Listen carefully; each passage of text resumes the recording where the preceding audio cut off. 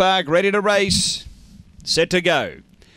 On their way, speed from Willow Bubbles is going to hustle through and lead the favourite early. So Willow Bubbles, clear Avatar Lily moving around Serendipity Man as they race to that first bend. Diving up on the inside is Hollow Point, and next we had around the outside trying to get going Cindy Rocks, Mega Bound well back, and Woodside King back at the tail end. Off the back, Willow Bubbles leads. A length and a half, Serendipity Man, Avatar Lily running on out wide, Light of Liam. Up to the turn, Willow Bubbles the leader. Light of Liam out wide on the track, sweeping home. Light of Liam over the top, big win. Light of Liam beats Willow Bubbles. Third home, Avatar Lily, then Serendipity Man. Next, Woodside King, Hollow Point, Cindy Rocks. It was back toward the tail end after the running of race number 3. Number 4, the winner, 30.73 the run.